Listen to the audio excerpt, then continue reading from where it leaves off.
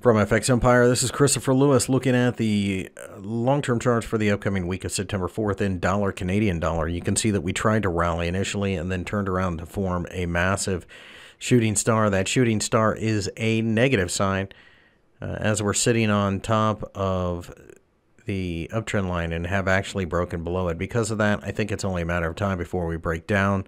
If we do slice below the bottom of the candle, then I think the market goes to 1.20.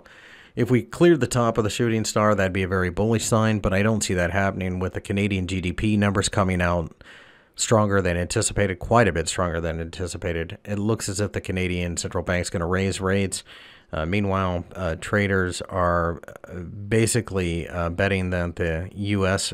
Federal Reserve won't be able to raise rates. If we do rally, though, 130 is probably in focus. I still favor the downside.